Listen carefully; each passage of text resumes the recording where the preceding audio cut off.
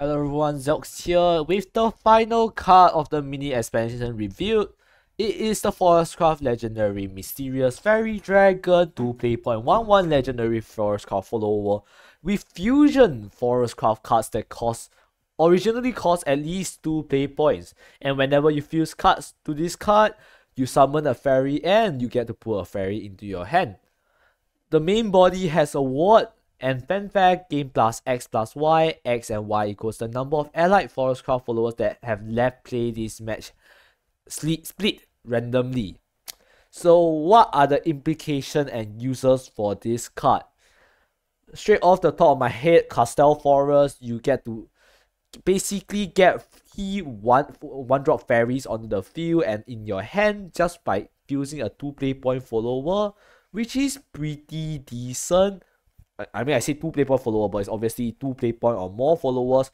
But the more I think about it, it's like most of the followers that Castel Forest like to play are already 1 play points. There aren't that many that are 2 or above, unless you're playing cards like Sylvia Panther and the Tiger counterpart, which I guess those are targets that you can use to fuse into Mysterious Fairy Dragon for basically 2 followers for 1 play point, which is actually pretty decent. It kind of accelerates Castel's quest a bit, so I can definitely see him playing Castel. And even then, you can also fuse other copies of Mysterious Fairy Dragon into Mysterious Fairy Dragon. So there's definitely users in Castel's quest of having 20 followers leave play. Another area where I can see this being played is actually with Iris Soaring Sky Spirit, the Transmute deck, Transmute Forest.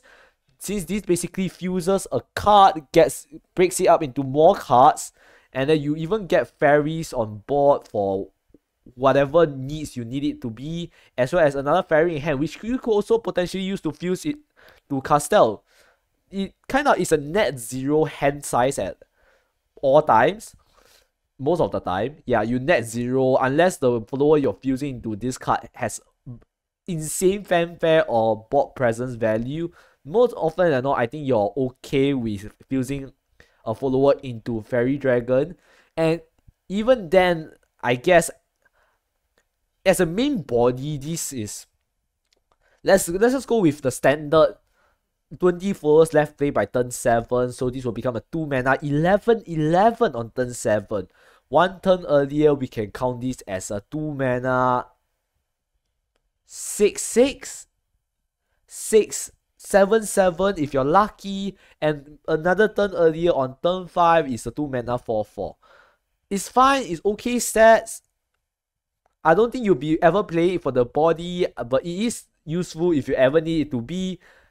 You're lucky this season. Actually, yeah, imagine if this is 1 play point, so it gets buffed by Castel's spell.